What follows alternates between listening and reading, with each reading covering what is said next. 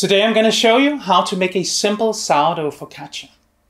Topped with rosemary, flaky salt, olive oil, cherry tomatoes and olives. This one is a crowd pleaser.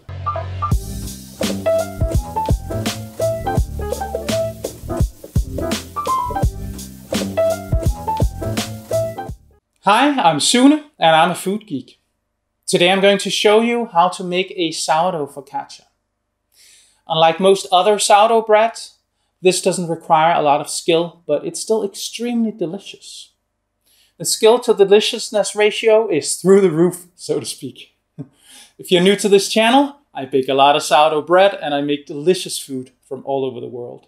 I'm on a quest to get the most out of every ingredient, and my goal is to teach you how to do that in simple and understandable steps.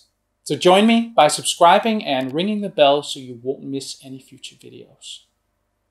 The focaccia that I'm making here is a focaccia alla rosmarino, or simply rosemary focaccia. It's topped with fresh rosemary, flaky salt and olive oil. I'll be adding cherry tomatoes and Kalamata olives to mine, but feel free to add whatever toppings that you love. For the flour selection, I'm using 70% all-purpose flour and 30% bread flour. We're not going to need gluten development to keep this bread standing, so I prefer softer crumb and crust. Those were the words. This is the recipe. The written recipe, the ingredients, and the amounts are linked in the card above. To a bowl, add 528 grams of all-purpose flour, 226 grams of bread flour, 14 grams of salt. Mix with your hands to combine.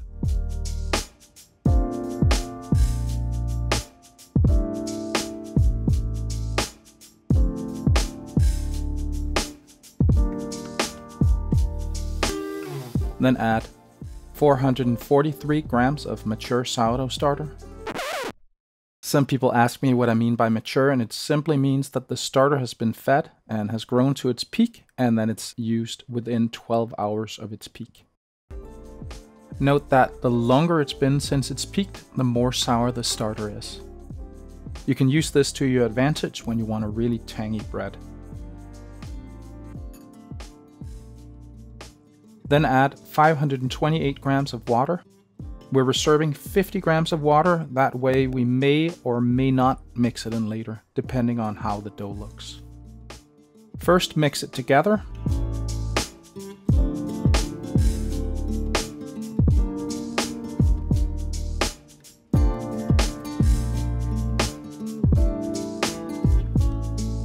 When the dough comes together, start folding the dough in over itself while turning the bowl.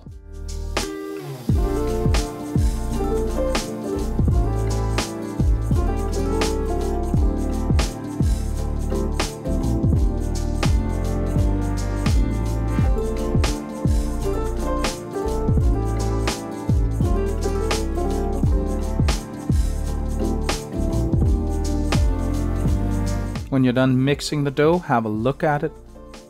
Mine doesn't look overly hydrated, so I decided to mix in the rest of the water, 50 grams.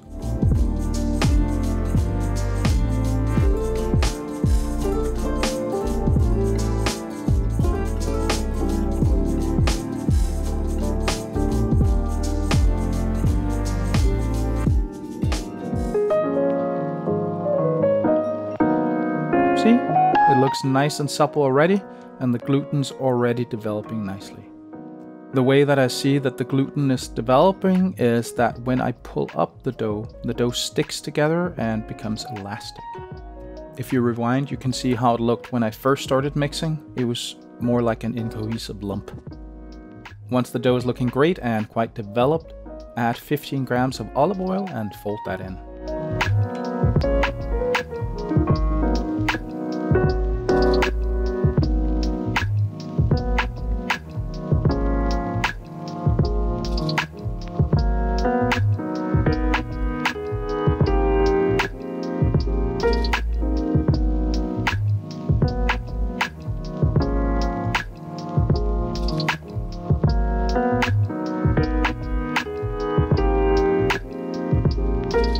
Cover it with a damp dish towel and let it hang out for 30 minutes to relax the gluten.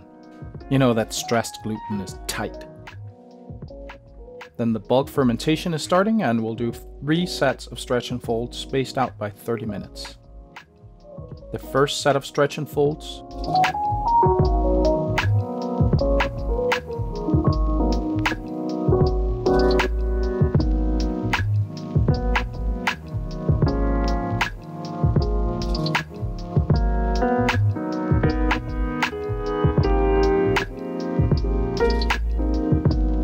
the second set of stretch and folds,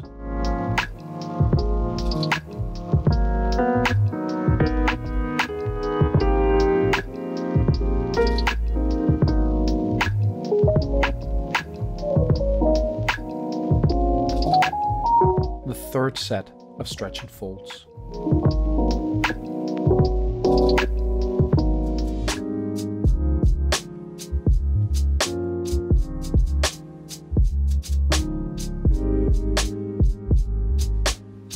After the third set of stretch and folds, get a roasting pan. Mine has the interior measurements of 38 by 30 centimeters, about 15 times 12 inches. I'm linking the one that I'm using in the description. If you have a different pan you want to use, you can go to the recipe in the description. There's a calculator that'll let you scale the dough based on your pan's measurements. Yes, it works in both centimeters and inches. Oil the pan liberally with olive oil.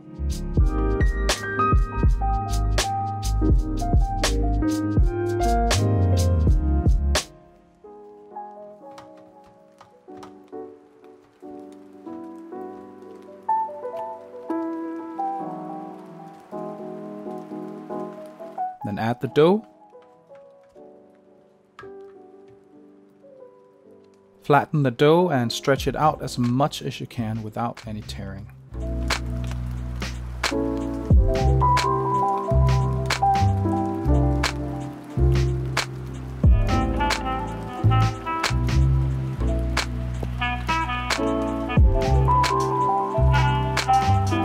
Put a wet towel over top and let the dough rest for 30 minutes.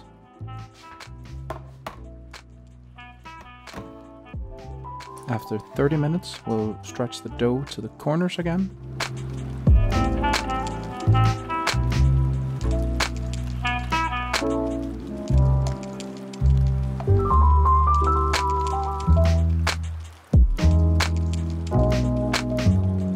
And then after having done that, we'll let it rest for another 30 minutes. Then stretch the dough out towards the corners again. If it doesn't quite go all the way, it'll be fine. The dough will move itself as it's fermenting.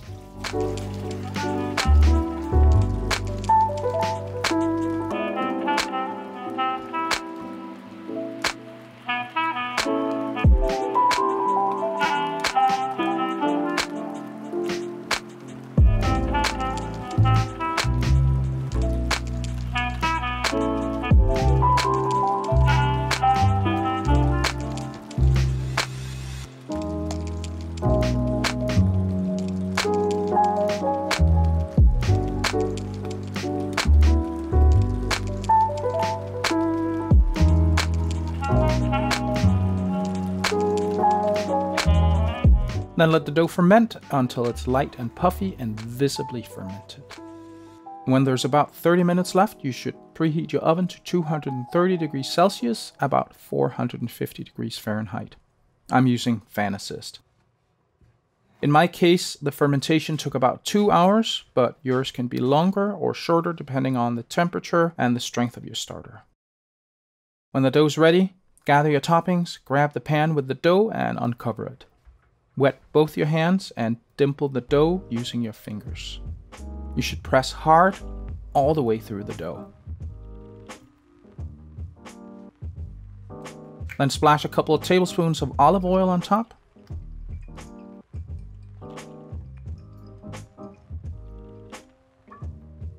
And it's time to put all your toppings on. Make sure you push those bigger things into the dough.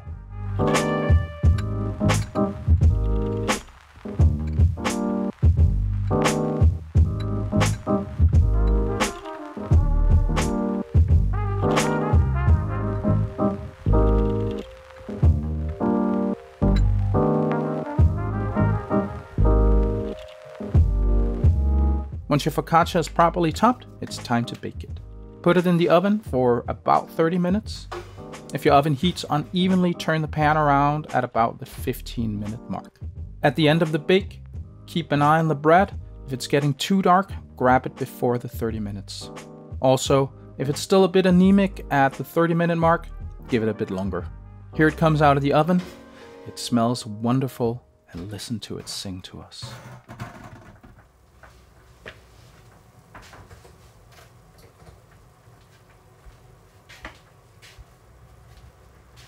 It's also gorgeous. Wanna see?